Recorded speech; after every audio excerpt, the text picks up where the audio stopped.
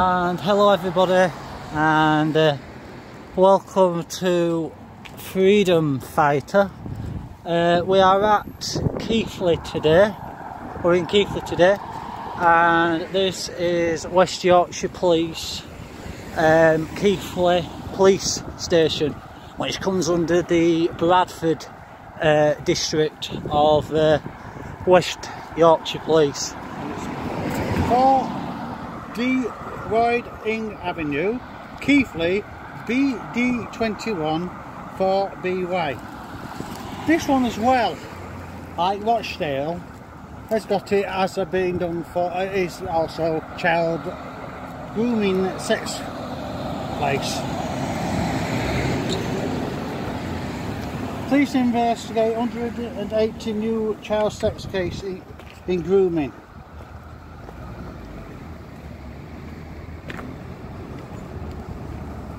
As I said, and this was December 2015, which we've said we'll probably mention underneath basically. As I said, Keighley child sex abuse ring, December 2015. Said it's, well, as I said, this is very bad with grooming, to be totally honest, guys. Police apparently got a email by Gordon Brown, who was the Labour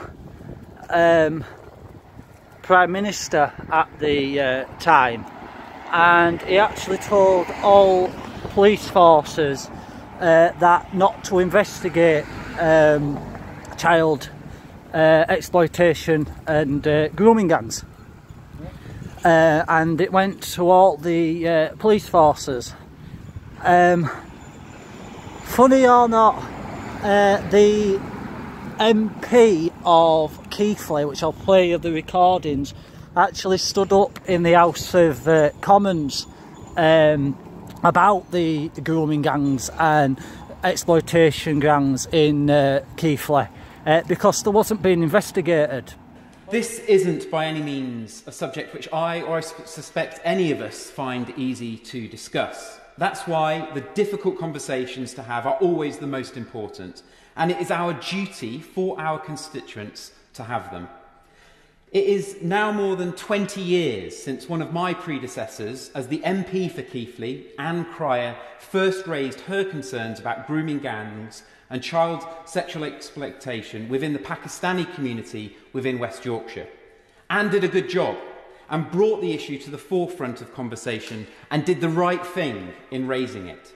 Now, I have only been a member of this House for just over a year, and I have been taken back by the amount of correspondence which I have received on this issue. But I am afraid to say more than 20 years have gone by and nothing really has changed. Now, luckily, I am able to represent one of the best communities we have in this country, and equally, I am incredibly conscious of just how delicate this subject is, but it shouldn't be. My view is, unless we talk about this openly, we are failing. So let's call this problem out for what it is.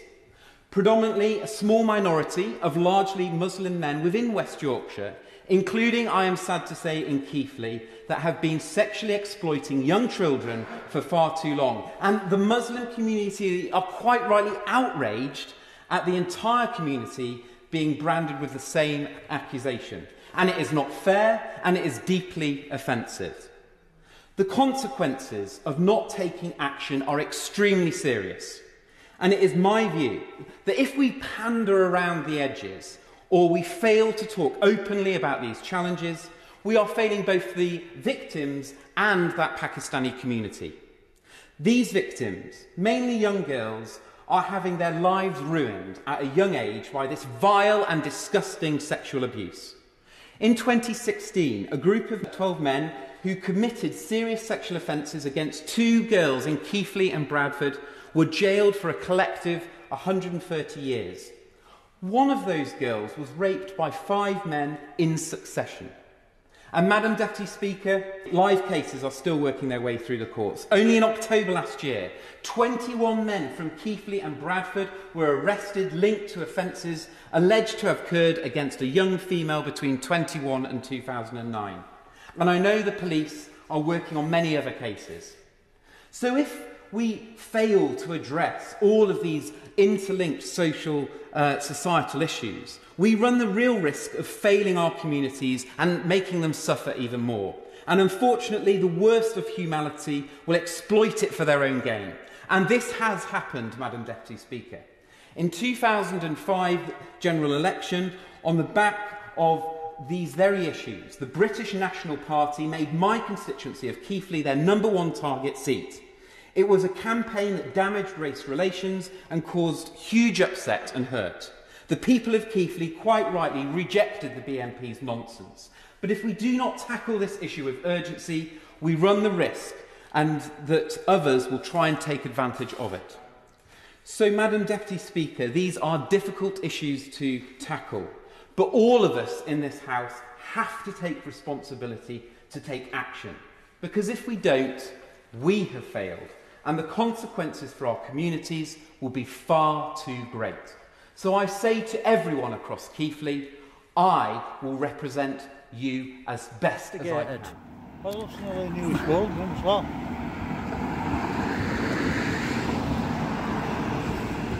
But what are the police actually paid for, guys? They're paid to investigate crime. So why aren't they investigating crime? It's wrong. They're saying that there was a young girl from Keighley that lost her virginity to grooming gangs, and they apparently investigated the case because of DNA and things like that from her clothing and body and things like that. But you've got to think about it. This young girl lost her virginity to a grooming gang. That's immoral. She's been groomed into it. Yeah, another one in an industrial estate as well. Yeah, it's a big industrial estate, guys.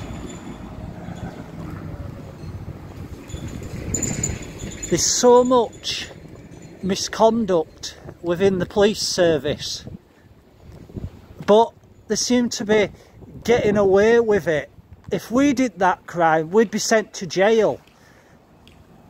These members of West Yorkshire Police that have done loads of different misconduct crimes. There was a guy that was from the bikers unit of West Yorkshire Police that actually stole bikers' uniforms and sold them on eBay.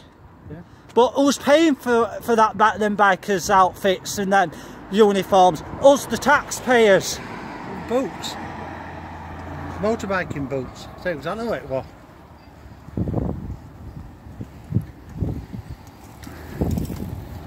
There's been reports as well with West Yorkshire Police that people that have suffered from domestic violence,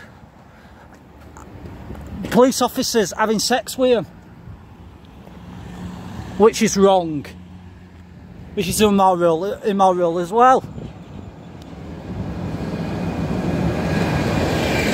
So why is it they're getting away with it? But if we did those kind of crimes, we'd be locked up and put in jail. Well, it's Airedale House. Police station, Keighley, this.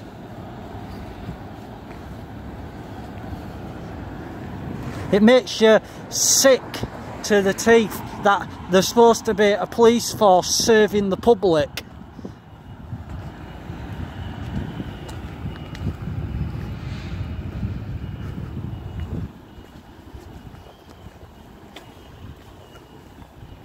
Anyway, we'll have a quick walk round it. I said it's a fairly new building.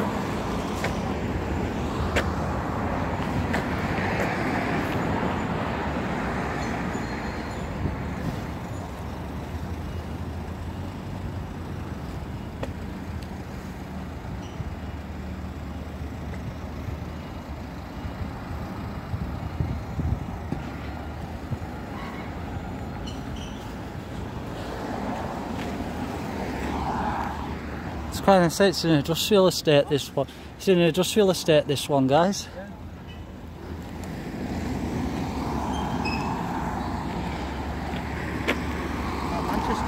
Yeah.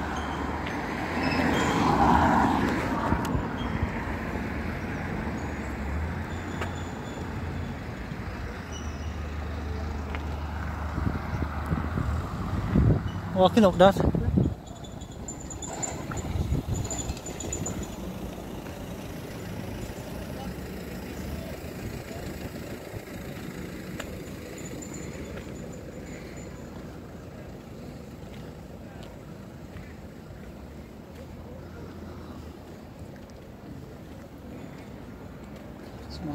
It's a warm one today, guys. But like I said, the police forces, no matter what county it is, no matter what area it is, they're committing misconducts, and the police seem to be getting away with it. If it was us, we would be sent to jail. Well, there is some being sent down for the crimes, but there's too much of it. Too much of it. They're supposed to be serving the public. That's what the police are supposed to be for, serving the public. But there's too much of it.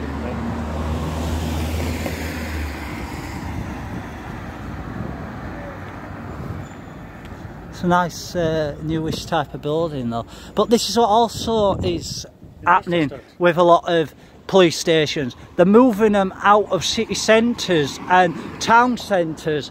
But if you're bad on your legs and you can't afford a taxi or along those lines as well, how are you supposed to be able to get to these people, these places? It's a 19 minutes walk out of town, they're saying. Yeah, but if you're bad on your legs...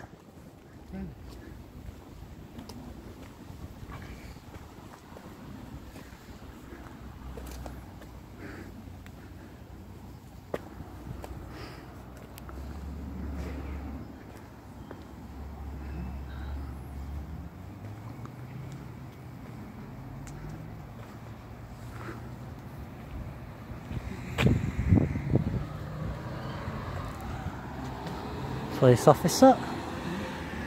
Another police officer.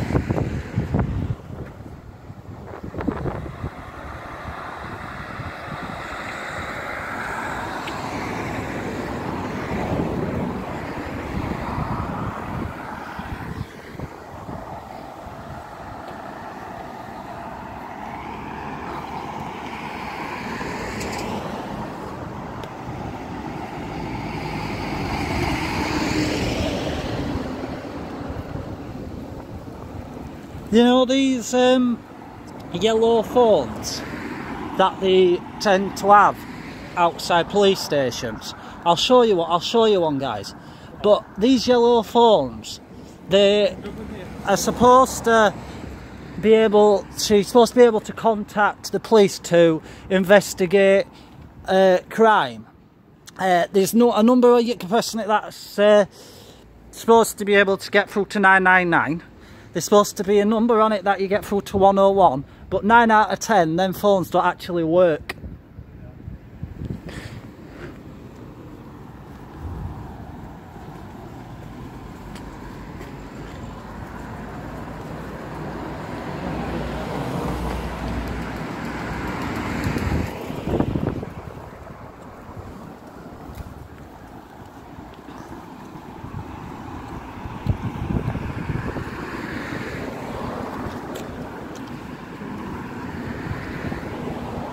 Afternoon, officer.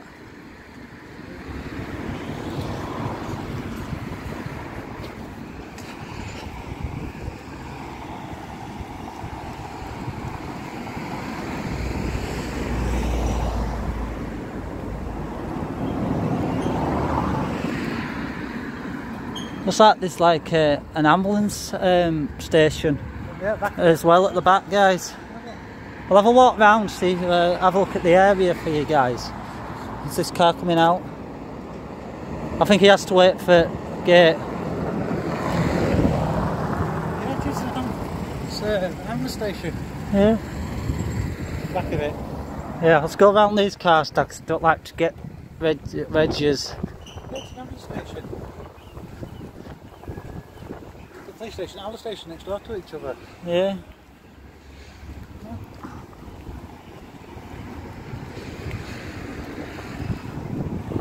I said it's all in industrial estates. I said they're saying it's a 19 minutes walk from town.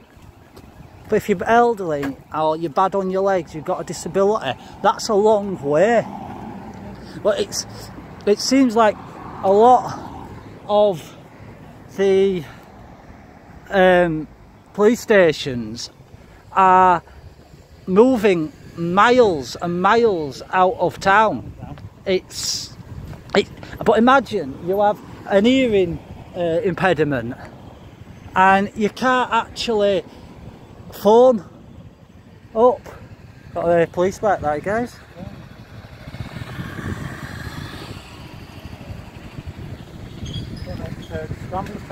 Yeah.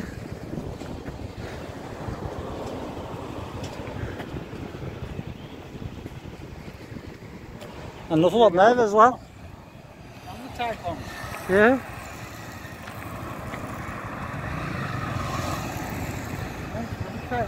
You don't used to see it now. No.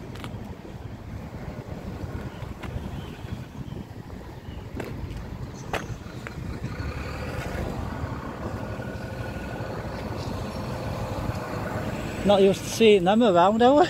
No, we used to see it. Normal one.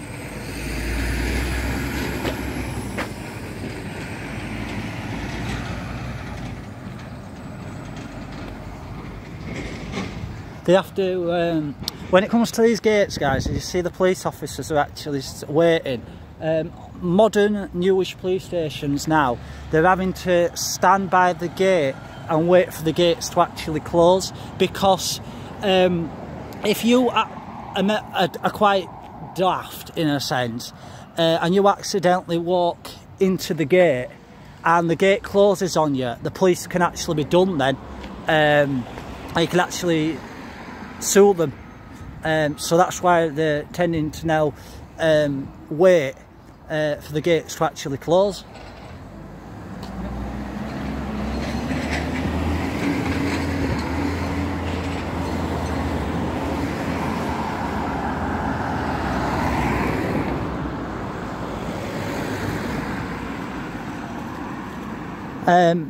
There's been in the West Yorkshire district as well, there's been antisocial behaviour committed on police cars as well.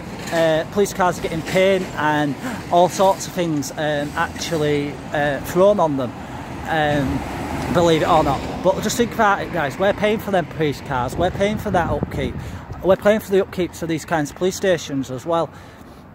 It's not all about the problems within the police service. That's what people don't understand.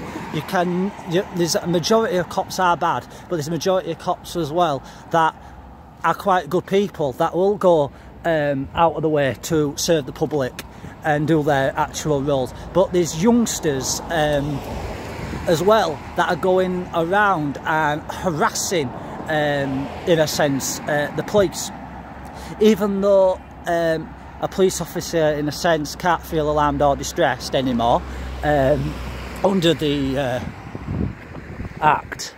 But just imagine you're going out doing a job and youngsters are damaging your vehicle. And also got to think as well, guys, that vehicle is a service vehicle for the public. What I mean by that is that service vehicle could have a 999 call that it has to go out to. So you are taking that vehicle out of service,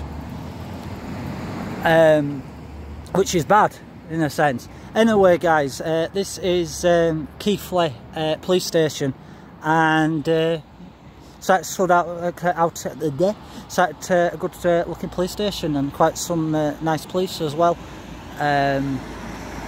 So I'll leave it there, guys.